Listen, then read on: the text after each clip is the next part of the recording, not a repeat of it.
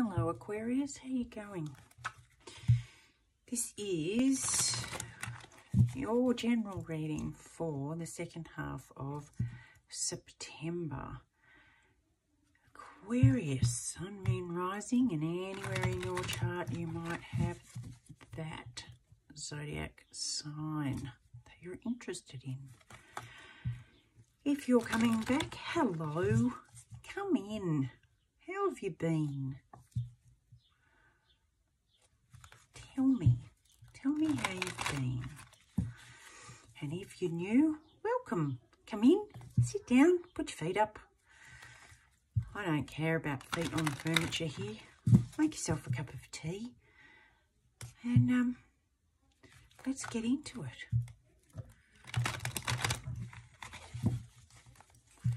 One more, I feel. One more for Aquarius for September.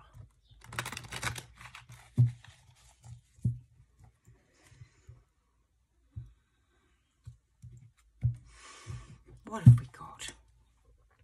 Eight of Swords. Now,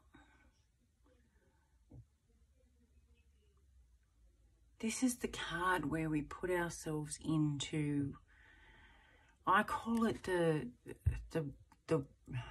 rat on the wheel, or the mouse on the wheel, where it just, you put yourself into this circle of thoughts that aren't helpful.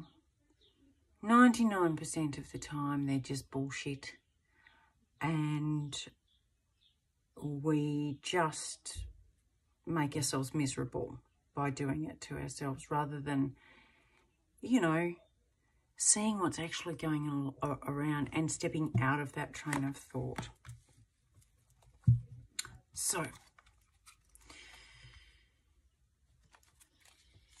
that's what we need to do. 10 of Wands. Yes, putting the burden down. I love and care for myself first. This is the Crystal Power Tarot, and I love it. Love it. Let's see. Yeah. Recently you decided to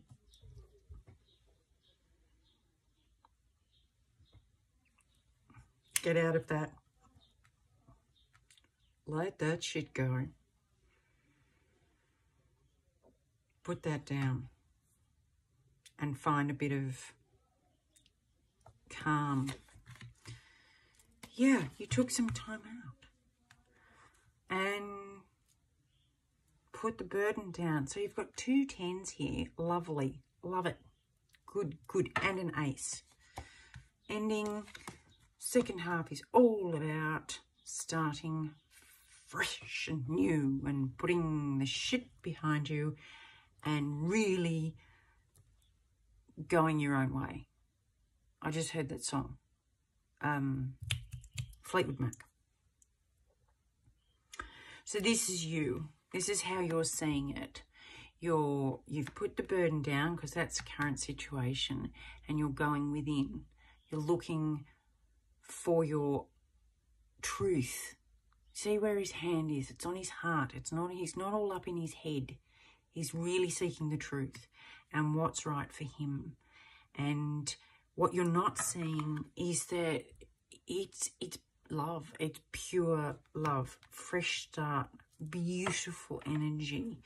And your higher self wants you to know that it can take some work, because especially for people who aren't used to loving themselves as much as others, it can be a little bit of work, especially if what you want to do and the path you want to walk, other people don't, you know, approve of. Can take a little bit of work. But if you know your truth and welcome the love that is there, not just, see, what happens is when we move on and we find our true path, the people who don't understand it or don't want us to go a different direction, they won't be interested in what you're doing. They will just be interested in putting it down. They won't want to learn about it. They won't want to find out about it. They won't be excited for you. They will just put it down and make you frightened. Try to make you frightened because they want you to come back. Here's the thing though. That's not love. That's fear. And when we are brave, courage, my friend, courage, and we learn how to do things differently and how to put our boundaries in place and how to care for ourselves and see ourselves as worthy and as enough and as lovable, we are then opening the door and welcoming in the possibility of actual love, unconditional love. And that's what you're not seeing yet. Yet you will, because you're in the right direction. You're definitely going in the right direction. Yes, look, I mean, I couldn't write this shit. Look at can you read that? I am open to opportunities for personal growth. Page of Pentacles. That's what's coming up next. And yes, it's a page, but when we first decide to cut the outdated beliefs that weren't ours to begin with, we were raised with them. And when we decide to look at things differently, we have to go back to a beginner's mindset. We have to start over as a childlike learning curiosity mindset. And that's beautiful, being open to it. Yeah. Oh, ew.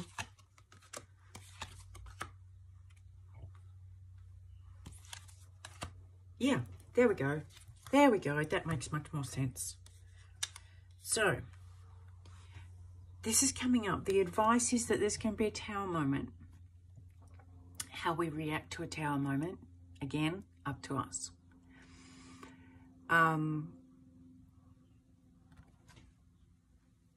People don't like it when you don't fit their mold anymore.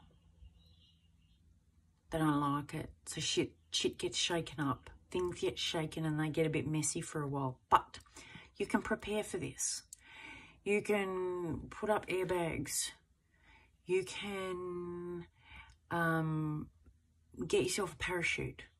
You can prepare for the fallout that's going to come when you find and follow your own path. And that's okay. That's their stuff. Yours is the preparation stuff and the learning stuff. The outcome is there's some heartbreak. There's some heartbreak when you realise kind of what you've been putting up with, what you were taught to believe that wasn't true. There can be some heartbreak with that.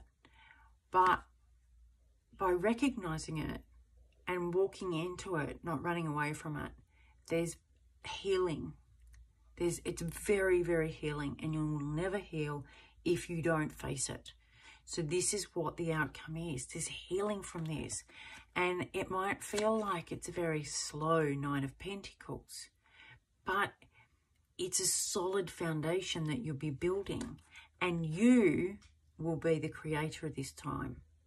You will be the magician. You will be the master manifestor. You will be the creator of you, as opposed to being molded by somebody or something or a lot of somebodies or somethings else. This is absolutely beautiful, Aquarius. This is, if I had to describe the awakening and the spiritual growth path in cards, this would be it. This would be it. And so you are going perfectly. This is all perfect, as in keep going. Don't go back. Keep going. Just keep going. You are on the right path. All right.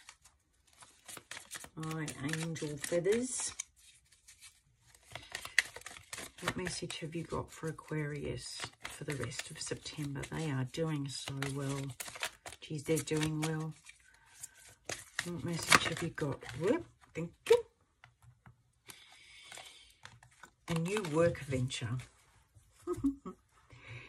The angels are here to present you with new choices regarding your paid or unpaid work.